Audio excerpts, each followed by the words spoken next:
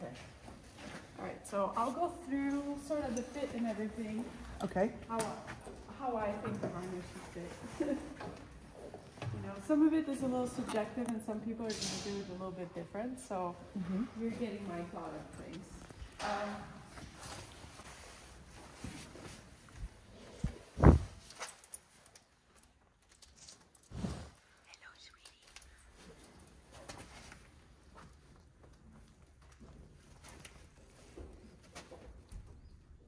Like we talked about the saddle already a little bit, so it's just a little bit snug. And then we have the overgirth, which is a little bit snug as well, but has a little bit more play in it so that it can move a little bit. Okay. I'm looking at the height of the breast collar. And so I'm finding the point of the shoulder, like where the bone is pretty much. And then I'm going to have at least 2 fingers above that for the breast collar to lay. If it starts going below there, it's, you know, on the bone. On the bone, Yeah. and it becomes a lot more difficult for them to really pull. So I rather, if it's very little space here, that's when you can start looking into using the empathy collars, the one that shape a little bit. Yeah. I'm not, if they have plenty of space, I'm not a fan of them because they mess with the line of draft. Okay. Now, if they don't have the space, they're great because it means the horse can then ergonomically pull better. But they have ample space. But if there is little space, I'd rather put it too high than too low. Their windpipe is really far in, so you're not going to be able to cut off like their airways or anything, because that's what most people say. They're like, well, they can't breathe. It's like, no, it's so deep in that even if it's up here, They're okay. they're okay. But I mean, it can't sit up here because then obviously they're not pulling with their chest anymore. So that's the one thing I look at. And then we have the breeching. When they're just standing still in the pair, I like to have about a hand like this. Okay. That means they can move easily in the carriage, but when it needs to be used, it will, you know, the carriage won't be able to roll up so easily on them. Okay. So that's kind of what I'm looking at. Okay, so your differences are, instead of having my tugs, you have this connector area. Yeah. And then if I'm ever going to use this as a single, I'm going to remove this piece and then clip on tugs. So basically what you do is you open this one here. Yeah. And well, depending on what your system, like if you're getting a system, I would just put buy the quick releases that hook onto this one. Okay. Yep, I've seen them. Yeah. Just the loop itself. Yeah. Perfect. Then I have to change even less stuff. Right. I thought about it afterwards and I thought, no, I'm not going to buy two single Right. harnesses because I'm mostly going to drive them together. And then the hip straps are nice when they kind of can lay a little bit on the highest points. Back here, I'm trying to, I don't want it too low. Like this one could almost go down maybe a little bit, but she drove really well with it yesterday, so I think we're just gonna leave it like that. But you don't want it, like if you're starting that it starts riding up, then it's too high. Yep. And you don't want it as low as like down here. So just kind of. Because with a heavy carriage, you could, in braking or going down a hill, you could actually push their hind legs out from under. Right. Yes.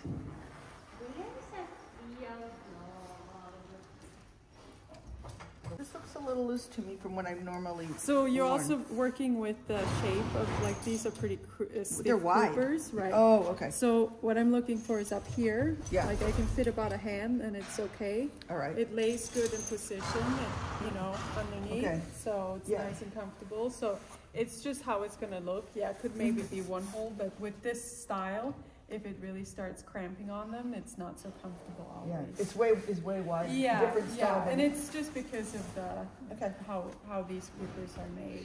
Okay. When we take this off, we're going to disconnect this. Yep. And then we're going to undo this. Yep. And then what other thing is making the two? So this one, yeah. of course, the girths. This one. Okay. Yep. Then you're going to have to undo the breeching strap here and take the traces out of the. Oh, there's a lot. Yeah. a lot different. Right.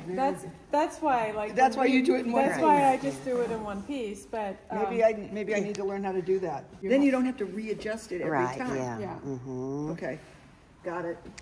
Yes. I can see that. Now. Okay. I'm just gonna put this one in the trace carrier. So you may have trace carriers if you have a low line of draft. Because if you drop a trace, it won't drop on the ground, it'll be right up there. The horse won't get and there. normally you have like a keeper on the shaft, and it runs through the keeper? You can run it through the whole back strap. Yes. Over the whole back strap. If some, it depends on the line of draft. You always have to look like if the line of draft actually goes through the whole back strap, then yes, you can secure it in. I would never do it on top of it because what happens when they're in draft, you're actually pushing down, so you're pushing down on here. Oh, right, yes. But through it works because then you still have like a little bit underneath where it will give the space, because ideally when the horse is in draft, the breeching isn't engaged, so the whole back strap is slack. And then when the breeching goes into work, then the trace would go a little bit slack, so then they don't really interact. Okay. But like for these guys in your carriage, since your pole is low, like these ones are going to make it a lot more difficult for them to accidentally step over. Okay. We started with a little bit of adjustment yesterday from what I saw when I was driving, and it might be today afterwards that I saw some other things that we're going to adjust, but we're just going to, work it through as we see. But I think the weight of the carriage was nice with them. It drove really nice. It was just that, they were touching. And just, your brake is not working on it. Okay. But they handled it fine. I mean, they're used to the breeching. And then also just always be mindful of it slow, so you just got to be aware of that when you drive and when situations comes up. And that one just hangs over as well. And then you grip your breast collar.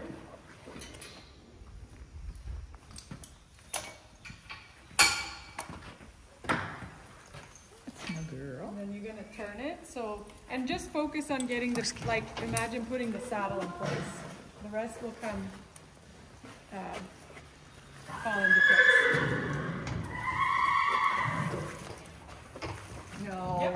And then you just run the breeching back. We'll stand. Okay, so this is feeling short right here. It's going to feel a little short. Okay. Because you got to run over the widest part of the butt for it to fall back into where it indents a little bit. Yep, got it. There you go. Got it. Okay, I see. It's harder with these ones instead of Okay, now I'm going to just look and see how it looks. Okay, so the next thing I would do is put the girth through the... So you want to check her saddle, make sure the saddle lays in a good place. Okay, so it should go on the inside of this. Yep, lay it in place. And then, yes, you do the martingale through the girth. Okay. Martingale for the pair is so that when they back up, especially, the pull won't, very often the pull sometimes lifts the breast collar up. So the martingale prevents it from being picked up. In a single, it doesn't do as much, but in the pair, it's very important. So this one goes through here. Yep. Okay, this has got a twist in it here. No, I think that feels really good. Okay, good. There you go. Okay. Probably make that one looser. So it just has a little bit more play. Because I think as a rule of thumb, you don't want that false girth to be tighter than the girth. Correct. You just want it just a little bit looser. Yeah. Okay. Yep, that looks good. And this, where do you hang this normally when you're moving them around? Is it through here or through down here? So in the bottom is where you want to put it. Because that's where it's going to ultimately be. Yes. So we just leave it there. And then it's your option if you want to lay the trace over the back or if you want to tuck it in. It's kind of short for that here, So you can just tuck it in there. Okay, all right. I just did that, yeah. Take down. Okay. And then it's kind of short for that, so we just put it over, yeah, just like that. Okay, so When you're hooking up. One thing left here. Crupper. Yes. Yes, you will get a cookie when we're done.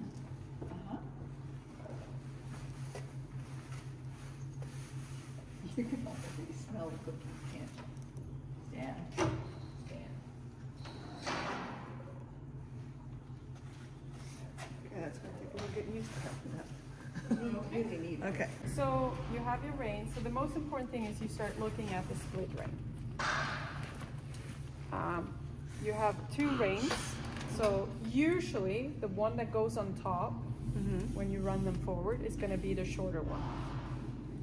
So where does it make sense the shorter one goes? Because one of them is going to go to this horse and the other one is going to go to the other horse. The one that goes to the other horse needs to be longer. Exactly. That means that the short one is the one you run on the outside. On this side, yeah. Yep. Okay. So it's just a simple test to always check. Most reins are manufactured that way. So, but you don't assume. You always want to make sure that you check. Okay, so we often have little things here on the Yep. butt, so we don't have those Yep. here. Those are usually the draft horse harnesses will have Yeah. those. Or single harness. Yes, they So did you double check now that you ended up with the right rein from the? So, hold on.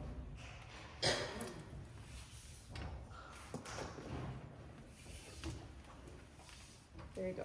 I always make it a practice. To check every time. Okay. Well, and you'll notice the day you put them wrong, you'll really notice because you'll start pulling the horses into each other and they get really upset. Okay, so once I do that and I leave it there, where do I put this like this? So what I Right? usually do is I just hang it here and make sure they can't step on it, but I just hang it there. Okay. Yep. And then you got your other horse that you got to do. Yep.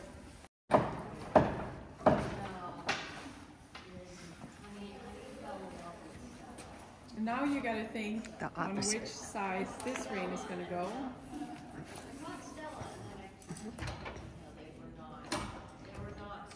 Okay.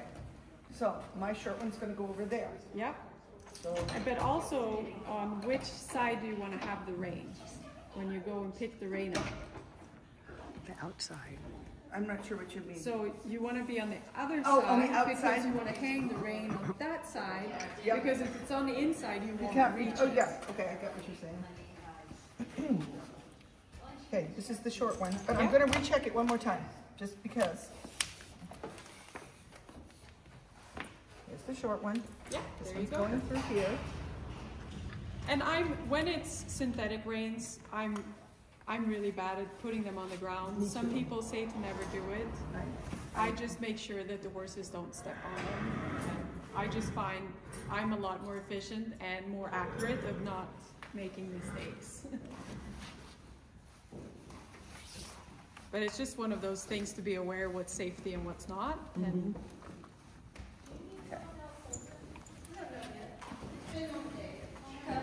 Okay.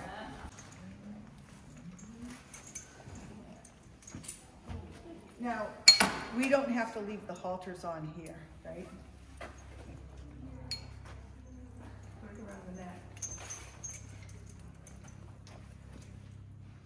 That way you've got something there. Bring your head over. Come on.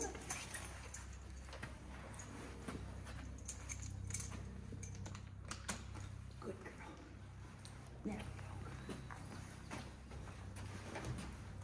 go. This is when it's horrible to be short.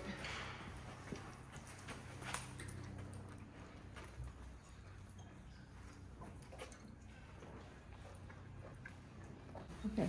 Okay. Okay. so the gullet strap, Yeah. hold on, Oh, this one, yeah. it's gonna come from, it sits here. Oh, okay. And Yeah. then it threads through here. The reason we have this Where especially does in, it, through the ring or through this? through the, that through? yeah. The reason we have this is it makes it a lot harder for them to get their bridles off. So in a pair where they can rub on each other, which Sue has a little bit that she kind of wants to do sometimes, it just makes it a lot more difficult for them to rub the bridle off. Okay. Very important. To me, that is too tight. So I'm gonna show you that this is, yeah, it's kind of borderline where I'm comfortable. Because if she decides to rub, like, yeah, it will stop, so that's good. Okay. But you never want to make a pair too loose. Okay. Like, because, like, if she takes her bridle off, We're screwed. you're in big trouble. Yeah. So it's the same there. Like, I don't want to choke them, but I also don't want to make it too loose to be nice, because it will, in the pair, that can really hurt you in the end. Do you do you like to put it on the? So I'm going to explain these holes, because I made a couple more after driving them yesterday in these reins. So you notice how she has a big ring here. Yes. That means the rein becomes technically longer, because you add this distance to the ring. Okay. Whereas on her bit, where we're going to put it, it goes directly to the bit, which compared to her rein, is going to make it shorter. Okay. We need to give her a little bit less rein and give Honey a little bit more rein. So we put her So on we're the going to tightest. put her on the tightest. Okay. And that's also something we're going to play around with, so that you know exactly which holes when it's going to end up being.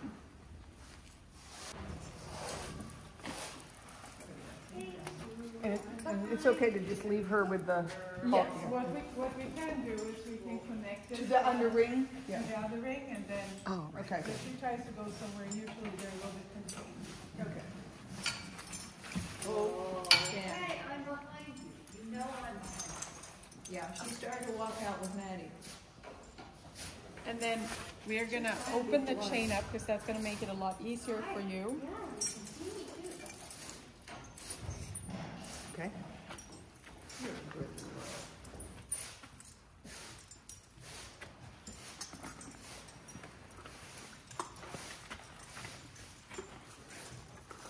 You are a little shorter.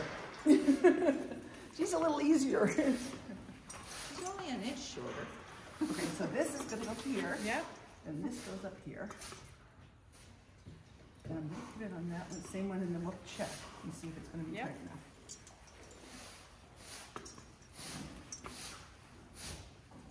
Through here. I love that it has that thing under the chin. Mine, none of mine.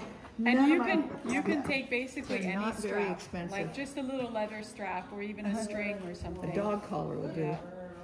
Cat, yeah, cat collar, whatever you find that will spur strap. Has to be long enough and not too long. Okay, And now then, so you're we're going to have to help me with the, Yep, how tight do so- you want that adjusted? Yep, you got the chain right, but it's not twisted. So just put it with one hanging to begin with. Okay. So we're not really struggling to put it on, it's fairly loose. Yep. And then I'm looking for, from the mouth to this shank, Yes. I'm looking for it to become like a 45 Oh, degree. it's touching, yep. That's it. Yeah. Yep, so that's good. Yep. Okay. And then So we now might look at it when That's we're also driving. her, if When we're she's the driving, right-hand if- horse, That, okay, That's a crossover okay, ring. that's the cross ring. cross check. Thank you for, that's such a different concept. Yes. Okay. And when we're looking at this bit, the rough cheek is pretty much the same as the slot. Yes. So we're just going to make it easy and put it in the slot. In the slot, from here. Yep. Okay, how far back? So she was the one that needed more rein. So Yes. we're going to try her in the first hole today. All the way up here? Yep. Okay. And then we might make adjustment if needed. Because she was also the one that hangs back a little bit, so Yep. we want to give her a little bit more space. A little more freedom. Yeah. Okay. So I have to remember this because I want to do the same thing when we get them Yeah, over there. and we can also write everything down Yep. so that we have everything in paper for when you're ready Okay, to go home so as well. I would leave it like this. Do you think that's too loose? I think it's a little loose. So you would want it to go one tighter. Because it's kind of flopping a little bit, so that tells me that there is more space to still be, yeah. Okay. Yeah. All right. You can still get fingers Yep, in there. yep. Okay. Yeah, and it's not really sitting up in here. It's Yeah. kind of, Okay. All right. Oh, good standing. So good girl. okay. So are we ready? I think we're ready. Oh, now for the hitching, what is your system at home? So I can help you work. So what we do normally at home, of course we're on a single, right, is we walk the horses out in front of the shafts. Yeah. Debbie heads the horse. Yeah. I bring the shafts up and bring them in through the loops. Yep, yep. That's, I mean, But and you have a header and... always. Okay, yep, I never drive alone. yep, which is very smart. And then when you're doing the pair, is your goal now also to just have Debbie or to have one more person? I need to be able to do it with just Debbie and Okay. I, just because Nope. I can't always have three. Nope, that's why I'm that's fine. asking, because Yeah. that's why what the routine we're gonna figure out now. Okay, great. So, Now, if you were driving a 4, you'd need 2 grooms. Okay, so lead ropes on that's okay. to take them over there? Yep, that's fine. Okay. And then, If that's how you're gonna do it at home. Yeah, we But gotta I'm take gonna them- have you head today, Okay, sure. Yeah. because you guys need to work on this together. Right, How okay. it's gonna be there, Okay. yeah. so